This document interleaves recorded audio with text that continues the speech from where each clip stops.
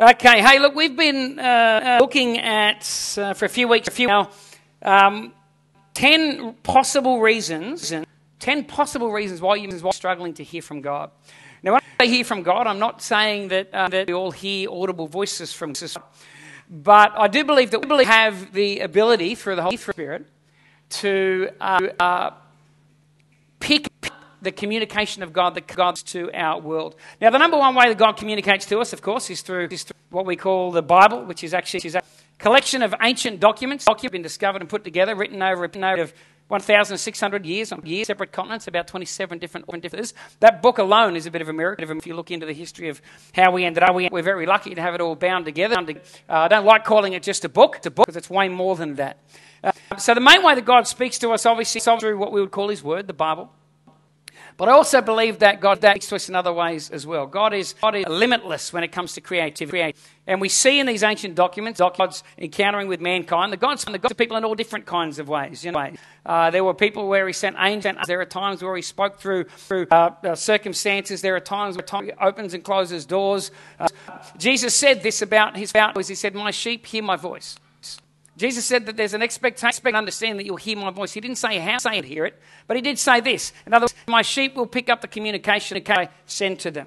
Jesus in John 16 and 17, speaking of the Holy Spirit, made statements like Spirit comes, He will guide you into all truth.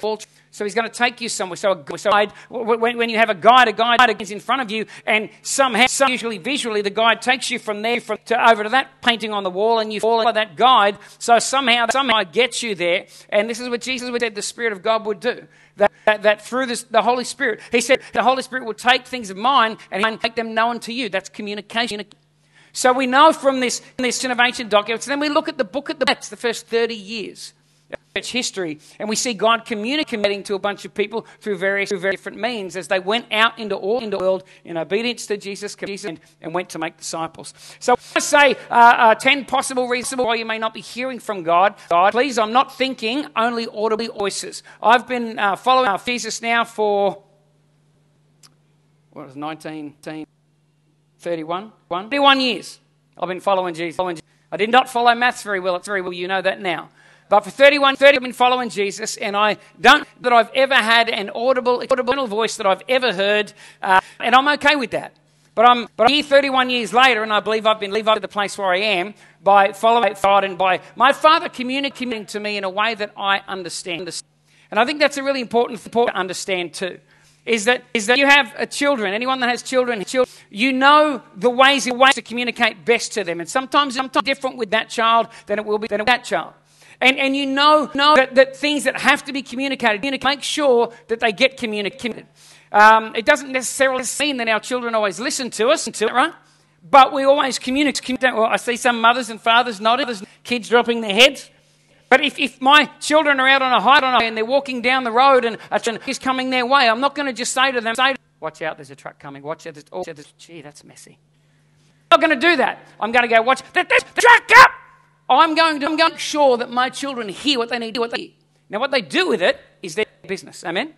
But as a father, I'm going to make sure they hear. And so I believe God speaks to us and make sure that we need to hear the things that we hear. The thing is, sometimes we don't discern God, do we? Sometimes we don't know it's God. And there are 10 reasons we've been talking about as to why I believe that people don't always hear from God. And so I'm just going to recap the first 8. I want to finish today with the last 2. So the first was you don't believe it's possible to hear God. And if you want to unpack these, there's our messages on YouTube. You can have a look. But it's possible to hear from God. The second one, you don't know what He sounds like. Well, He sounds a lot like Jesus. Number 3, you are hearing, but you're afraid to acknowledge that it could be God. Maybe because of the consequence or the cost or what it might mean if you actually did follow what you believe God believes saying. Number 4, God's not silent. He's just not communicating the way you want Him to.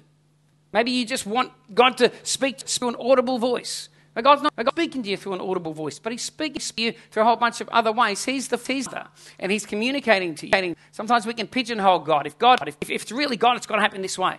And God's going, "No, it doesn't have to happen this way. I'm a limitless, creative God, and I'm doing it this way." And so we surrender to His lordship, and we allow Him to communicate that way to us. 5, maybe He's already answered the question. He's already given you an answer to whatever that question is. Number 6, you haven't done the last thing that He said. Maybe God has communicated to you, but you're not just asking, but you keep asking, and God's going, well, do the last thing I asked you to do, then I'm happy to take you on to the next step. Number seven, because he wants to develop your faith. Silence is a great to develop faith, isn't it? Sometimes all the audibles and everything, and sometimes we just. I wake up some days, I don't feel like a Christian. Is there anyone in the room that relates to that? I mean, I don't even know what a Christian, what it feel like, to be honest. I don't know. But some days I wake up and I might feel like a Christian. But you know what I do when I open up my eyes? I remind myself, today I'm a child of God right now. God, I know you're with me, not because I've got a goosebump, not because I fell over when someone points at me. I just know that you're my Father. You know the hairs on my head, catch my tears in a cup. I know that you know me. I know that you're looking at me with fondness, and I know that you love me. And I know that right now in this room, whether I've got a goosebump or not, I know you're with me, and I know it by faith. I know when I pray, God, sometimes I feel the real closeness of God, and you just know that. But then there are other days I feel like I'm literally speaking to a friendly ghost. But I know I'm not. And how do I know that? I know it by faith. That God is listening. And sometimes in the supposed silence, don't interpret God's silence as his absence. I guess is the point that I want to make there. Number 8. We are listening for another rule. And we talked about this last week. We're listening for another rule, another deeper relationship. God is not a cosmic rule giver. He's not standing there going, I just want to keep orders at you, telling you what you have, what you do, and what you don't have to do. You know, God wants relationship with us. Jesus died not so we could have access to a rule book. He died so we could have access to the Father who in the beginning, when he made us, looked down and said, that's good. That is very good. Look what I've done. Hey, angels, come people out. They're awesome. All of them. Look at them. Aren't they great? Even though we mess up, still loves us. He's still for us. He still wants to be a part of our world. And so maybe some of us, we're always looking for that next rule or that next instruction. We're not just listening to our Father. I just want to have a relationship with us, to just speak to us and just be us and so on. So I want to quick power on. We haven't got too much time now. Power on and just finish the last of the reasons. I'm not saying these are, and maybe your story is different, but there's a possible reasons why maybe you're struggling. Now, why do I want to start the year with this? There's a very important reason why I want to start the year with this. In Matthew chapter 3, verse 1-4, when Jesus is being tempted by the enemy. All know the story. He's fasted 40 days, and the Bible writers say he was hungry. Gross understatement. Anyone ever fast for 40 days? Hey? If I fast for 40 days and somebody die, if I do a 40-day fast, you write my life story, don't say he was hungry. He was starving 40 days without food. Food on. And Jesus was led by the Spirit into the wilderness to be tempted by the devil. Fasting 40 days and 40 nights, he was hungry. Really? The tempter came to him and said, if you are the Son of God, all these stones to become bread. Jesus' answer is fascinating. He says, it is. In other words, I'm not making this up on the supper. This has already been written. God said this. He said, it is written, man will not live on bread alone, but on every word that comes from the mouth of God. I would imagine after 40 days without food, it would have been very tempting, do you reckon, to turn those stones into bread? Be brutally honest. Who feels like they might like it? I wouldn't have turned it into bread, but maybe a bacon and chicken, or something like that. I mean, God can do whatever he wants. He can create whatever. I don't know about bread, but I would have been tempted to turn that into something, because the craving of the flesh, the desire of the flesh for food, 40 days, I am not just hungry. That's a gross statement. And I would have been tempted to do that, but Jesus didn't. In that moment, he didn't do it. So Jesus was making a statement about the place and the importance of God's communion in his life. Man, I'll not live on bread alone. You can exist on bread alone. The point he's making. You can exist on natural food. Your body exist on natural food. You can life on natural food. But he said, I'm not just to exist. I want to live. I want to live. Amen. And there's a difference between just floating through life and just simply existing and live. And he said the key to living is somehow connected to God's communication in your life. Are you from God? Are you into his word? Is his word getting into you? So it says you die naturally without food, so you spiritually die without God's word. You may still be alive, but to be walking around like there's this influx. Anyone notice there's an influx of zombie type movies on TV? I don't watch them. I don't like them. I'm not advocating them. But there's this influx of shows about shows. You see the ads on TV. And I wonder how many spiritual zombies there are in the church. We're just going through the motions. We sit in the chair, give our tithes and our offerings. We stand up. But are we living? Are we really living? Or are we just going through the religious motions? Because that's what Christianity does. A Christian looks like this. Let me tell you something. If you dive into the Word of God, you will see that I have no idea what no Christian looks like. Because there are some weird, freaky people in there. But they loved God, loved them. Why would God use the people that he used? I have no idea. Why would you turn up and pick those 12 guys, Southern Galilean, backwards Billy type people? That's what they were. That's what they were, Galilean hillbillies. Why would he pick them? He had all these plethora of religious people that he could have chosen. Already knew the first 5 to 6 books of the Bible, memorized, committed to their heart. They could spit it out whenever, whatever. Why would he not pick them? Why would he pick these Southern Galilean hillbillies? Why would he pick Peter, who would just go mouth? Peter must have had his mouth and his brain absolutely disengaged most of his life, I reckon. You know? I mean, he comes to wash the feet. Jesus says, I've got to wash his feet. And Peter goes, no, you're going to wash my whole body. But really? And Jesus, no, you know, the feet. No, well, wash me all. It's like back-chatting Jesus did. Stop it. You know, Jesus says, you guys are all going to scatter. They're going to come and take me. And Peter stands up and goes, they run the wusses, but I won't. And Jesus, what? Come on. You know, you're going to run them. The rooster's going to go cockadoo. And you're going to realize, I knew a bit more about you, Peter. And then he's up on the Mount of Transfiguration, and you see Elijah and Moses come. And like, who would think to go, let's build a tent? Seriously. But Peter has to say something, doesn't he? He's got to say something. He can't just sit. You know, he's a little bit brash with his word. He's just got to get it out. Jesus says to him that the tempter's going to tempt you, and when you come back to me, in other words, you're going to fall away and come back. And Peter's like, no, I won't. He does. What about in John, the sons of thunder? Have you thought about that? The sons of Zebedee, and they were called the sons of thunder. Anyone know that? You read that? The sons of thunder. Who wants to go to the church where the pastor is known as the son of thunder? I mean, it's not a thing, is it? It's not the sort of guy you want to hang out with. Hey, I met this new guy at school today. His name's he's a great Christian. Everyone calls him the son of thunder. It's like, wow, thunder. How do you get a reputation like that? Well, there's one little window we had. Remember, Jesus went in to go into Samaria and they didn't want him to come. And so the sons of thunder go, Jesus would like us to call down fire and burn these suckers alive. Really? These are the guys you chose, Jesus? Come on. There had to be people. Where's the love, the peace, the joy, the mercy? No, let's burn them. Jesus, whoa, sons of thunder, whoa. No, we're not going to do that, you know. Seriously. Matthew, a traitor to his people. Putting money out of people. I mean, Matthew must have had very low scruples. He had a pretty hard heart too, because he didn't seem to care what the Jews thought about him. He didn't seem to care what the Romans. I mean, these were not the picture perfect models of Christianity that most of us kind of think. We get this clean kind of sort of image, don't we, of what Christians are meant to be? Because what is it? They're a good person. We're good. We're all good. If you're not good in here, I'll question your faith. Hang on a second, we would have questioned the faith of all 12 of them suckers. They weren't always good. 3 years with Jesus, and what was the best they could offer him when the soldiers took him? They scattered and took off. Come on. Huh? See, God has way more faith in you than you do in God. The early church succeeded not because of great faith in God, God's great faith in faith.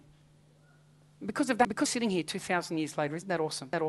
Isn't that awesome? We get the chance to worship and to hear the word of God. And we're connected to the Father. And that message has traveled down throughout the generations, not because men and women have been perfect and held it, but because God has used imperfect people and done amazing and great things. Who's imperfect in this room? About 20% of you. Jeez. I'll tell you what, this church is way better than I thought it was. You know what? This church is too good. It's even.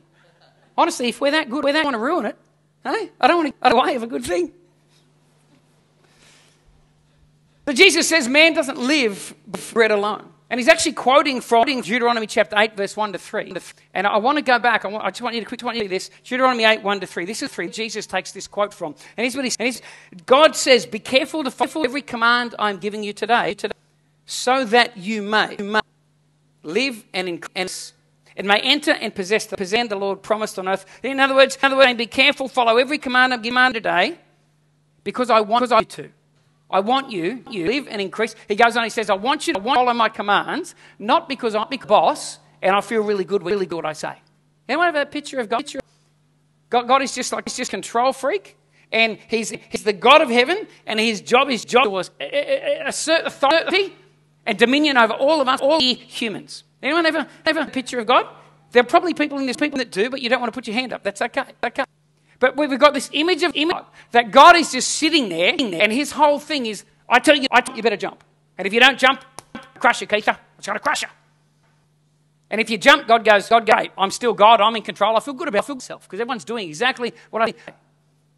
That's not the answer we get here of God. God says, be careful to follow every command I'm commanding you today. Why do I want you to follow the command? It's not so I feel good about myself, or so I can wake up tomorrow morning and go, yep, I still feel like God, I'm still in control. He says, here's what he wants you to do it, so that you'll live. You'll increase and you'll enter and possess the land the Lord promised on oath to your ancestors. Remember, the Lord your God led you all the way in the wilderness these 40 years to test you in order to know what was in your heart, whether or not you would keep his commands. He humbled you, causing hunger, and then feeding you with manna. Anyone ever eaten manna? Doesn't sound like it was a tasty meal. But anyway, it was food. It was in manna. He fed with manna, which neither you nor your ancestors had ever known before, and he did it for the reason to teach you that man doesn't bread alone. Now, if he had have given them butter, for example, right?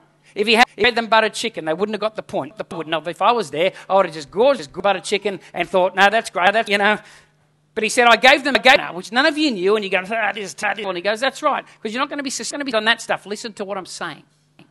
Listen to what I want to say. Do what I want to say to you. Do what I'm saying to you. Listen, there's a connection. In other words, God's heart is not just speak, you obey, I'm happy. That's what it's all. God's heart's more like this. I speak, you obey, so that you can experience the blessing I intended for you when I spoke, because seeing my children just makes me happy. Amen? God wants to see his children blessed. So that's why I'm starting this year with this question. What is it that's stopping some people from hearing God? Because I know that we live not on bread alone, but each of in this room, you will live by engaging with the communication that God brings into your world, obeying that communication. That brings Christianity alive. That's to move away from just a Christian religion, which, by the way, Jesus did. Jesus died to give the world another religion. There were millions of religions already by the time Jesus came around. There were religions coming out, everything. He didn't come to become religion. He came so we could break from religion and have relationship with the Father, a life-giving relationship with God. That's the story of Jesus. So I want to quickly finish now, running out of time. The last two possible reasons why you may be struggling to hear the voice of God.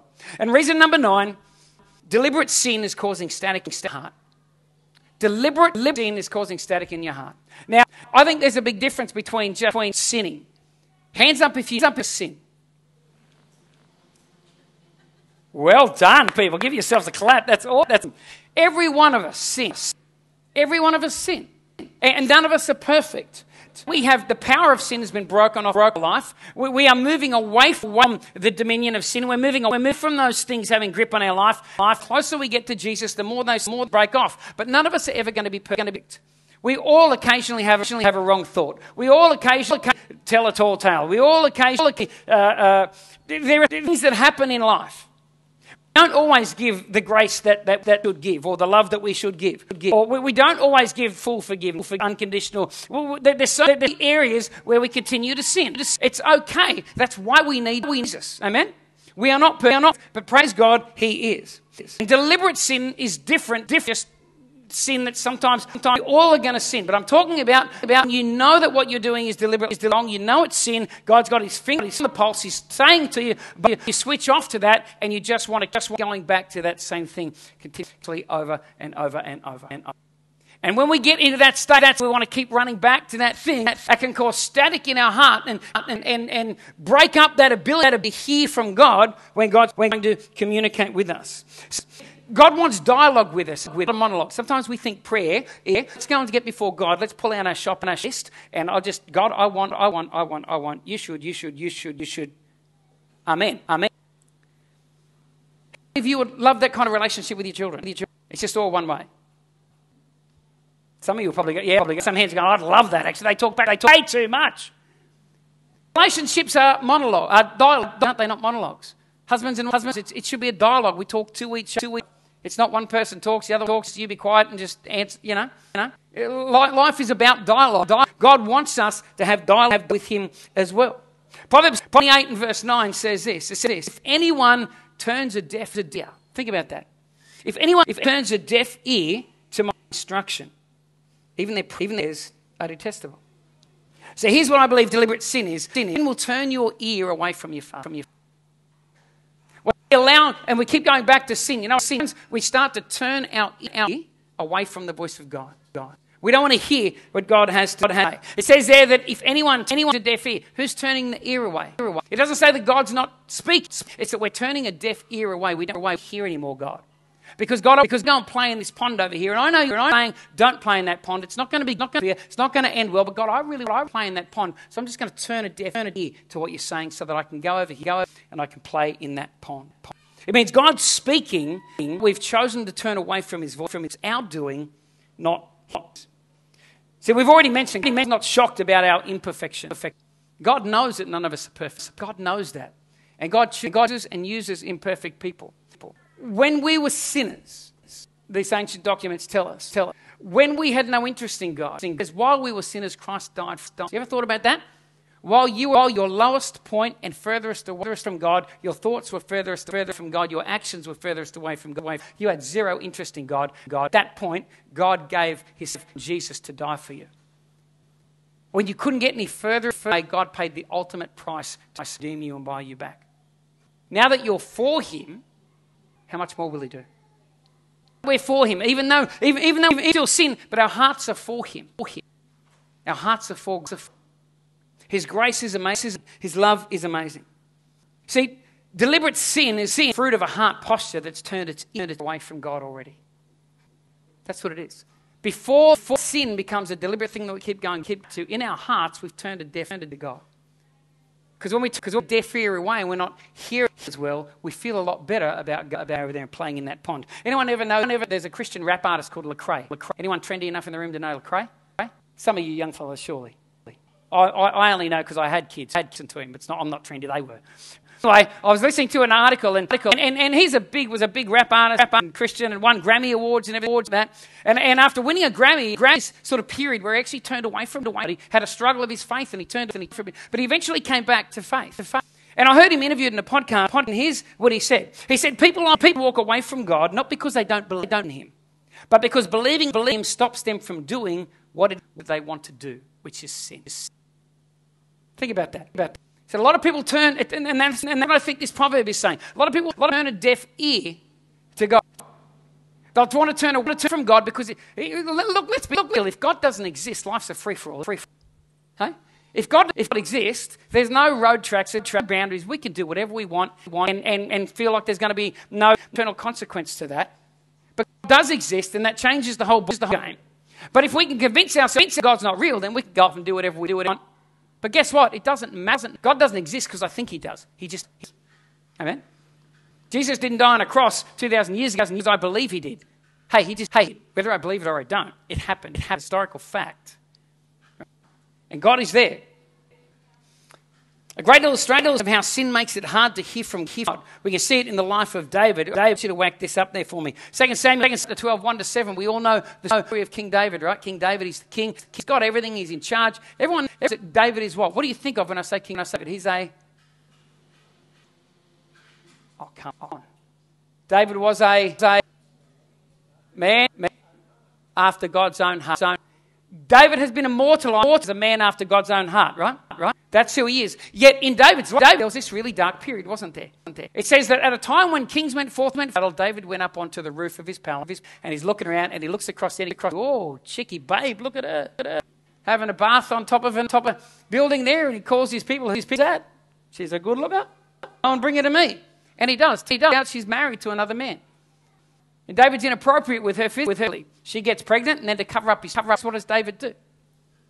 Her husband's out doing what he'll be doing, out there fighting the battle. See, it says, at the time when kings to battle, David was at home on the roof. Why was David there? It was the time when kings went to battle.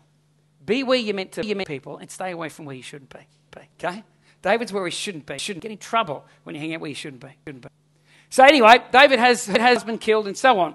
And then what happens is, one day the prophet Nathan confronts David. Have we got that passage there? So the Lord sent Nathan to David, and when he came to him, he tells him a story. He says, hey, Dave, I've got a story to tell you. He says, here's what's happened. There were two men in a certain town. One was rich and the other one was poor. The rich man had a very large number of sheep and sheep. But the poor man had nothing except one little ewe lamb he had brought. He raised it, grew up with him and his children. It shared his food, drank from his cup, and even slept in his arms. It was like a daughter to her. Now a traveller came to the rich man, but the rich man refrained from taking one of his own sheep or cow to prepare a meal for the traveller who had come to him. Instead, he took the lamb that belonged to the poor man and he prepared it. He slaughtered it, he killed it, prepared it for the one who had come to him. David burned with anger. David burned with anger against the man and said to Nathan, as surely as the Lord lives, the man who demands is going to die. And then I love Nathan's response. Got the next verse. Pay for that 4 times over because he did such a thing and had no pity. And Nathan gets fat finger and walks up to David and David says it in his chest and says, you are the man. And he wasn't like today's, hey, you're the man. He wasn't saying it that way. He was saying, you are the man I'm talking about. You took that lamb, you took from the poor man, you took from somebody, and he exposed to David everything David had done that he thought nobody knew, but God knew about. Now the point I want to make here is while Nathan is standing there, the prophet, voice of God speaking to David, guess what? David didn't pick it all. Why? Because he turned a deaf ear to God. And if we turn a deaf ear to God, it doesn't mean God's not king, but it means that we're listening to God. And David, a man after God's own heart, because he ran after sin, God standing in front of him, speaking directly, couldn't even hear it. And that's what deliberate sin can do. Sin causes a static between us and God. It can hold us back from God. James 1, verse 21. James says, therefore get rid of all moral and the evil that's so prevalent, and humbly accept the word planted in you, which can save you. I read recently one theologian said that word filth there in the ancient Greek, it's the same word that was used wax build up in the ear. Interesting. Get rid of the wax and stuff out of your ear so you can actually hear properly. In other words, sin is like that build something. It's a static. It gets in the way, and it stops us from hearing from God. So if you're here today and you know that you have deliberate sin in your life, it could be stopping you from hearing God. What do? You do. James gives us an answer there. James 1:16. Therefore, confess your sins to each other and pray for each other so that you may be healed. The prayer of the righteous person is powerful and effective. See, God doesn't want you just to be... Here's the thing about your sin. You're already forgiven. You're already forgiven. What Jesus did 2,000 years ago on the cross forgave sin. You have been forgiven. If you don't deliberate sin in our life, it's not about forgiveness. God forgives you. It's about healing. So we can break the power of that deliberate sin in our life. And how do we get healing? Well, James says this, God gives forgiveness. By confession to others brings healing. Because we're bringing that stuff out into the light. And when we bring it out into the light, the darkness no longer has power over it. When we bring it into the light, we now have accountability. We have people that pray for us and love us and will hold us accountable and stable. It's not about getting forgiveness. I don't care what sin you've committed, you are forgiven.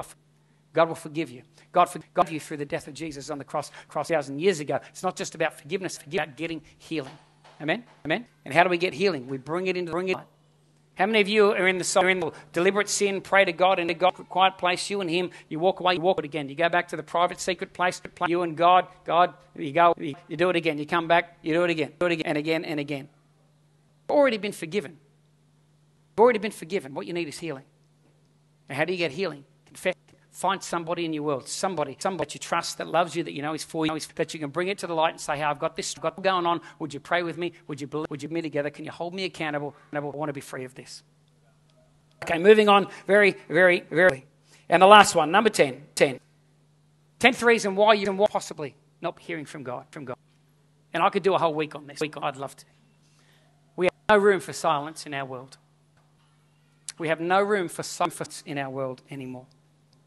There was a guy who joined a monastery one year, and I remember hearing the story, and this monastery was like, they took a vow of silence, right? They're only allowed to say 2 words every 12 months. So at the end of the months, he goes into the high priest of the monastery's office, and he sits down, and the priest says, right, what are your 2 words? He says, bed hard. The priest says, okay, no worries, we'll see what we can do about that. He goes back 365 days later, comes back in, high priest goes, okay, 2 words, what do you want to say? Food cold. He goes, no. He goes, off you go. Come back in 365 days. Comes back in 365 days. Gets before the high priest. He says, what would you like? What would you? He said, I quit. The high priest goes, not surprised you've done nothing but win since you got here. But we're not talking about a vow of silence. I'm talking about creating silence in our world. We are living in the distracted time human history ever. Smartphones, computers, laptops, tablets, TV, Fox, Netflix, whatever all the other and channel things you have at your fingertips. Once upon a time, anyone alive when the TV first came out? I knew I'd get you there, Keith. TV first came out, and you know what? There was one screen. Everybody in the house together around one screen. They're all focused on the focus thing. How many of you now, this is now experience? Say, let's watch a movie. You sit down to watch a movie, and everybody's got their own little screen. Someone's on their phone over here. Someone's on the tablet here. You've got a TV there. Everyone's on their own. We've got 1,000 screens going on.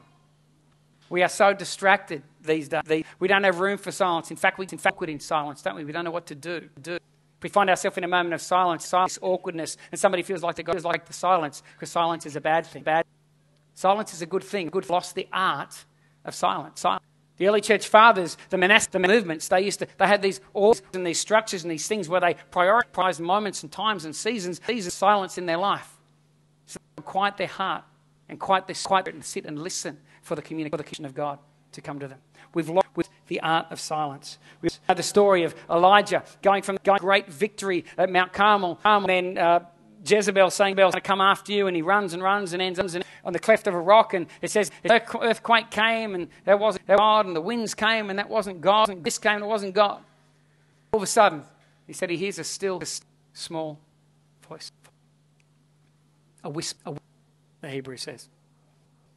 Two things I know about hearing about whisper. Number one, if I'm going to hear whisper, firstly, I'll be really close to her to pick up the whisper. And secondly, it's got to be silent to pick up the whisper. We don't have silence in our silence anymore. We need to learn to get silent again.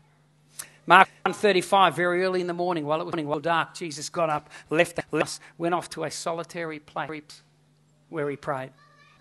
This is in the middle of a revival, people. Go and read it. There's revival out. When he comes down the bottom of the hill, the disciples are scrambling. They go, Jesus, where is Jesus been? Mate, the revival's booming here. And Jesus goes, there are other places I need to go. I've just been with the Father. He's spoken to me. I don't care about the revival. I care about the will of my Father. And I'm going to move on. He wasn't caught up in all that stuff. In the midst of revival, Jesus chooses silence in order to hear from the Father. Luke 6:12-13. One of those days, Jesus went out on a mountainside to pray, and he spent the night praying to God. The morning came, he called his disciples to him, and he chose 12 of them, whom he designated apostles. Before major decisions, Jesus chooses silence in order to hear from him. Isn't that amazing? Matthew 4:13. When Jesus heard what had happened, John the Baptist, Jesus had been killed. And the news of that comes to Jesus. His cousin has been murdered. It says when Jesus heard this happened, he withdrew by boat privately to a solitary place. Hearing of this, the crowd followed him on foot from towns to towns. When feeling the grief of having lost his cousin, John, Jesus chooses silence in order to hear from the Father. And people, we need to recapture the art of silence. When was the last time you were silent before God? Undistracted silence. I know we've all got reasons why we say we can't. The truth of the matter is this, and I know this, and I know if I want something bad enough, I make it happen. It's that simple. Life is the totality of what I have prioritized. That's the reality of it. I don't know that reality, but it is. I have time to spend with God. Yeah, you do. You spend it on Facebook, probably. Or you spend it or at the gym or whatever. I'm just because I use these excuses all the time. But at the end of the day, my life is a totality of what I prioritize. Full stop. I've got no other excuses. If it's important enough, I make it happen. And is time of silence alone with God important enough? Habakkuk 2 says, the Lord is in his holy temple. Let all the earth be silent for him. When was the last time you were still and silent before God? Psalm 6:10, be still. Know that I'm God. Be still. Just know that I'm God. I'll be exalted among the nations. I'll be exalted in the earth. Isn't it interesting? You be still. God says, I'll be exalted. No, but I run around doing, no. Be still. and I'll still be exalted. Because not all of us. He's God. We're not. Amen? So there's 10 possible reasons why you may not be hearing from God. I've already heard from some people, some feedback on some of the other reasons. I don't know, pennies have dropped for a few people and you felt like yourself in some of those places. I just want to, for us now, we've gone a little bit longer. Those of you that have visited today, we normally don't go this long. We just let a few more announcements this morning to get morning. But after we're about to finish up, we've got some tea and coffee, hang around, have a chat, meet some people. I just want to pray for us before we go today. Can I encourage you, if you're here and you've not bowed your knee to Jesus, you've not the call of Jesus, go and follow him. But maybe there's something in you, something not going, you know what, I don't get it all, but like there's something about this. Maybe some of this stuff is true. Would you please grab someone? Maybe you can here with someone, or if you didn't, feel free to meet someone else. Have a chat about it. Start that conversation. God loves you. He's for you. You are valuable to him that he gave his own son. That's the value he places on you. The world will never place that value on you. What does? So don't walk away here today without asking the question. And if you feel like you're a believer here and the Holy Spirit's been speaking to you, can I encourage you? Don't just get up and run off and have coffee. Why don't you grab someone at the end of the service? Hey, Leslie, here's what I feel like God's been saying to me. I just want to share it with you. Would you pray for me? Pray. So that seed takes root, takes my life, and builds and grows into something powerful. Amen? So, Father, thank you for this. Lord, thank you for our time together, God. So much to get through. Father, you are the center, Lord of our life, God. And Father, as we sang that song about our heart, giving all of our heart over heart, Lord. God, that's what we gather, Lord. We want to learn, we want to grow more and more into the image of Jesus. We want to know how. In 2020, with all the stuff going on around us, Lord, what does it look like to be a disciple of Jesus Christ? What does it look like to follow you at school, at university, at work? What does it look like to follow you in the industries that we work, positions and the roles that we have? What does it look like? What does it follow you as a son, as a daughter today, as a mother, as a father, as a husband, a wife? What is it like? What does it look like to follow you, Lord? That's why we're here, Father. So, God, I pray for each person here, God, any seeds that have been planted today, Lord, would you water them, would you fertilize them, God, cause them to grow into something strong in their Father. And Lord, for those that are on the journey, those that are still working out, God, I just pray, open their eyes, open their hearts. God, would you touch their hearts in such a real way that they would know that, God, they might not have understood a thing that happened in this place today, but when they walk out, they would know there was something there that they can't put their finger. And Father, we ask together in Jesus' name. And Lord, in the next 7 days, those of us that do know, you give us the opportunity to tell somebody out there this week that doesn't know how much you love them, doesn't know what you've done for them. Give us the privilege and the honor to share with them about the goodness of God. And we ask this, Father, in Jesus' name. Everybody said, amen. Amen. Bless you.